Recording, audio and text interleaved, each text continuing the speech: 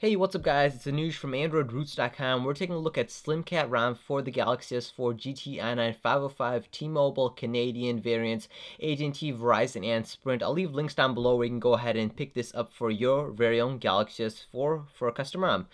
So here it is, and if you guys think SlimKat sounds really familiar with Slim Bean, they're basically the same thing, except this one is based off of KitKat instead of Jelly Bean. So we'll go ahead and take a look around here. So right now you get a couple things installed already. So you have KT, I always mess this up, K-Tweaker, there we go.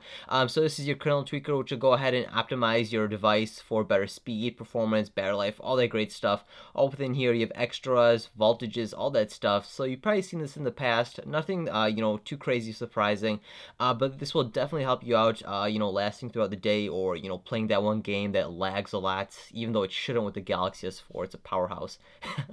Also, you have Nova Launcher right there included. I'm not currently running Nova Launcher, but this Google Launcher does come by 5x6, so it does kind of feel crammed up, which I don't think is a bad thing at all. Actually, I kind of like it, especially since the icons are much smaller. You can fit a lot more apps on your home screen, and it makes your phone feel super big just because everything is all small while your screen is still really nice and large from the Galaxy S4. So let's go ahead and dive into settings, and once again you can see all the text within settings is all nice and small, making your Galaxy S4 feel super huge.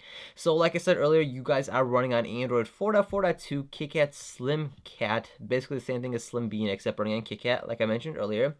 So we'll go ahead and take a look at some of these options within advanced settings right here. Oh, but if we actually go and do that, I want to show you the new way you can multitask. So if you go to hold on the home button, that is your new way to multitask. So those are all my open applications, and I like this. It gives you a nice screenshot of what is currently running, as you can see in some cases. If you want to go and kill it, just swipe away and it's killed. So I really like that, especially since it doesn't ruin the interface. So you can still use this kind of, so it's not a whole new application. Basically, you can still see what's running on the side. So I really like that. That's a nice touch to the SlimKat ROM. So under interface right here, so you have battery icon, notification, and what is that, QS drawer? Yeah, this QS drawer and status bar. So nothing too crazy. Status bar, clock and date. Battery icon is just going to change the color or the icon look of it, so you can do percentage if you want. Now you have 84%.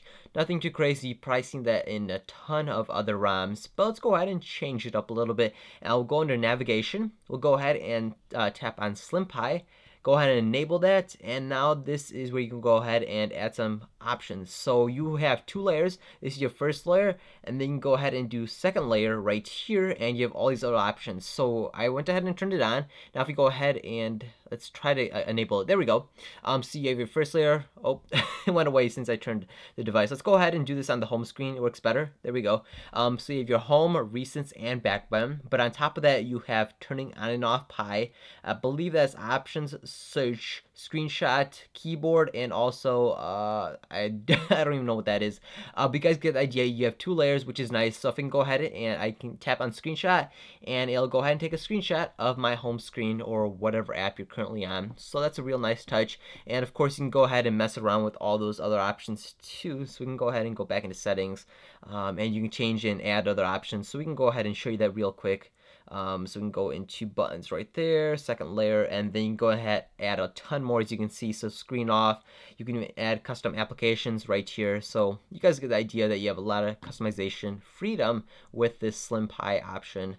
You also have hardware buttons, so you can go ahead and change the option, home and back button if you want to. I never do, because you might forget what you changed it to. You might be screwed with the home button back. So I really don't even mess around with that. You also have global menu, which is kind of interesting. So you can go ahead and add a couple new features. So I went ahead and added two ones that weren't already here: maps and Pi control.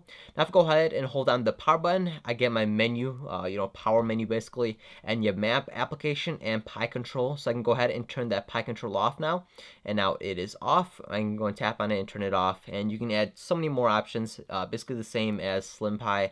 You can add a custom app even too. So that's a nice touch. I like that. Let's see what else is in this SlimKat ROM. So yes, you do get the dark slim. I'd recommend just leaving that on. It looks a lot better than the gray settings, and it does save you battery life. Slim Center, you can go ahead and get over their updates for your Galaxy S4, so no more need to connect it to your computer, transfer that new latest SlimKat ROM to your Galaxy S4 and then flash it. You can just get all within here and be notified when there's a new one updated and all that. So that's really convenient. But that's pretty much it, guys, for this video. Let's see if I missed any applications. I believe I touched on all the applications I wanted to. Yeah, and you also get this Simple Explore right there, which isn't too crazy. But that's pretty much it for this video, guys. If you guys did enjoy this ROM review, be sure to like and subscribe in the bottom right corner. This is SlimKat ROM for the Galaxy S4, GT-i9505, T-Mobile, Canadian, AT&T, Verizon, and Sprint. I'll leave a link down below in the video description where you can go ahead and pick this up for your very own Galaxy S4. And if you guys did enjoy this content, be sure to share this video on Twitter, Facebook, and Google Plus with the share button down below. Thanks for watching, guys. I'll catch you later. Peace.